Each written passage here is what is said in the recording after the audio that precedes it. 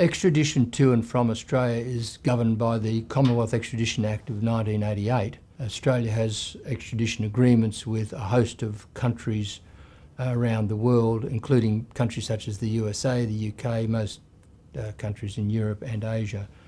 And if a request is made of any one of those extradition countries for repatriation of an Australian citizen to face criminal charges overseas, our Federal Attorney General can authorise the issue of a warrant for the arrest of that person in Australia, even though that person is in fact an Australian citizen. And once that occurs, that begins the formal process of extradition to that foreign country.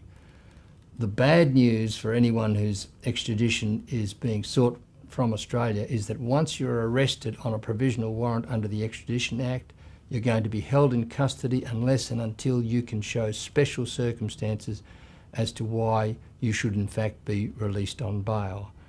That can be, unfortunately, a notoriously difficult hurdle to leap in Australian courts.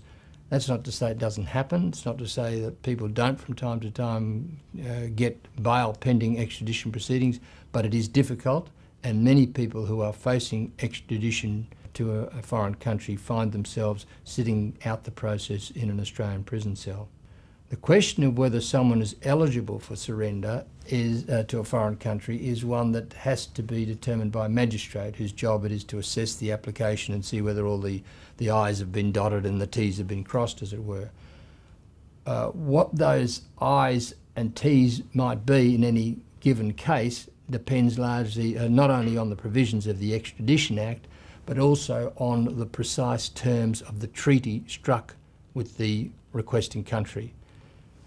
In most cases, the Act and the treaty combine to ensure as best they can that the process is largely a rubber stamp exercise.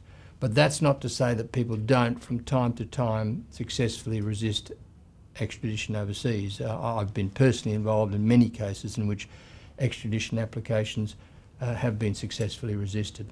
But it's not easy to do, and the fact that you defeat one application doesn't necessarily preclude the requesting country from bringing further applications.